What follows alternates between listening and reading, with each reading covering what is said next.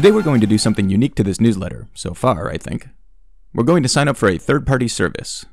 The reason we're doing this is because running your own SMTP server, and, in particular, getting it set up so that your emails are reliably delivered to users without being flagged as spam or otherwise marked as toxic in some way by services like Gmail, is really obnoxious. We can set up a third-party SMTP server that handles all that crap for us for the low price of free. At least for the limited amount of emails we're going to be sending, which seems like a good deal to me.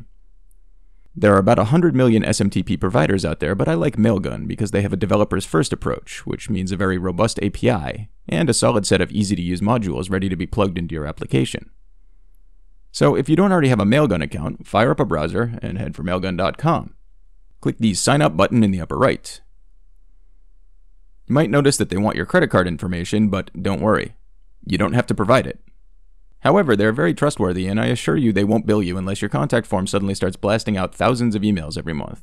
And even then, they'll warn you first. If you don't want to fill in your info, that's fine. Just uncheck the box. You'll be limited to only sending to email addresses that have been authorized, but that's fine. We'll cover that in a second.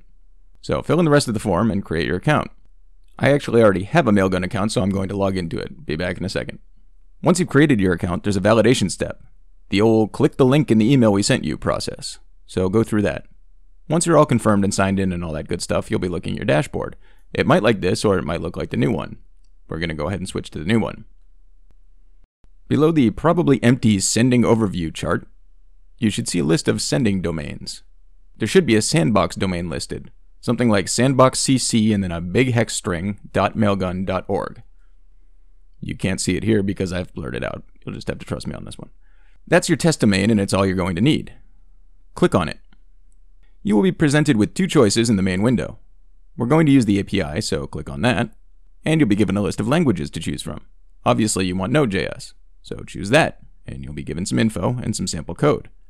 You can ignore the sample code, but you'll need the API key and the base URL of your sandbox. One other thing you need to do here: approve a receiving email address. This will be the address that our form sends to, but Mailgun in trial mode won't send to any email addresses without approval. So down below, or in the right column depending on the size of your browser, under Authorized Recipients, add whichever address you want to use. This will require you to go through another confirmation step by clicking a link that's emailed to the address you put into the box, so go do that. I'll wait.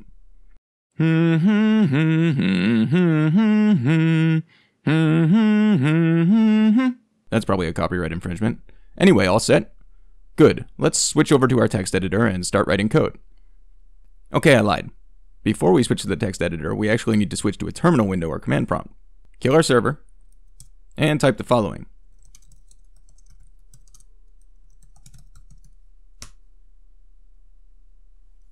Let that do its thing. This will install their handy Node module that we'll be using on the back end. Once it's done, restart your server, preferably with NodeMon. And now head for our text editor. Open up /routes/api.js, and let's wire this thing up. First, under this line, add the following. Now we need to configure Mailgun, so below this line, add a padding line, and then this code.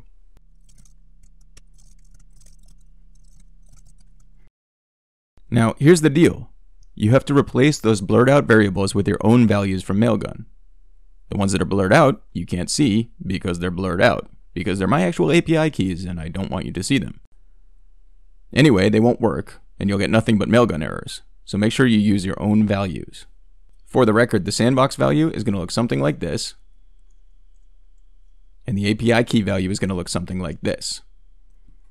But those are fake, so don't use them. Cool? Cool. Head down to the second post catch and make it look like this.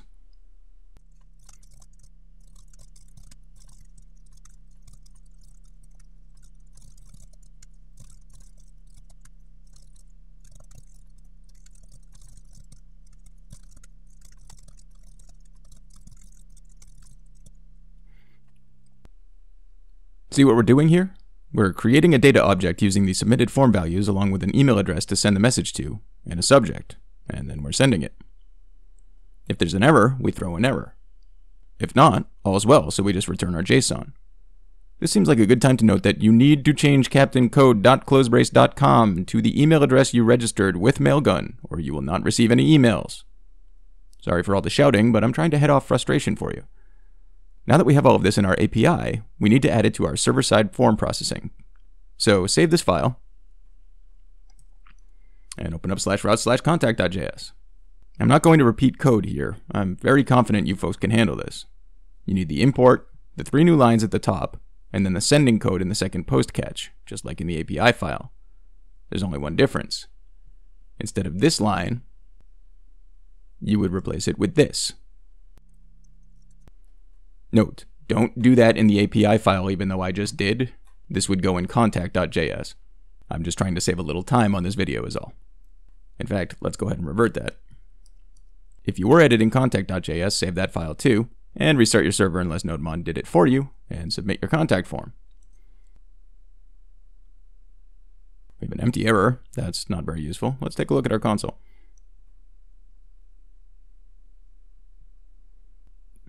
It is pretty awesome that I made sure to shout at you guys to replace this captain code at CloseBrace.com, but then didn't actually replace it with an email address I can receive email at. That's quality. So I'm going to blur this out, but here we go.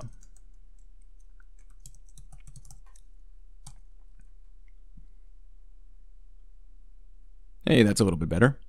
Now on another monitor, I'm going to check my email. And it did in fact come through. If you've got your Mailgun configuration and your code set up correctly, you should receive a contact email too. Hey guys, me from the not so distant future here.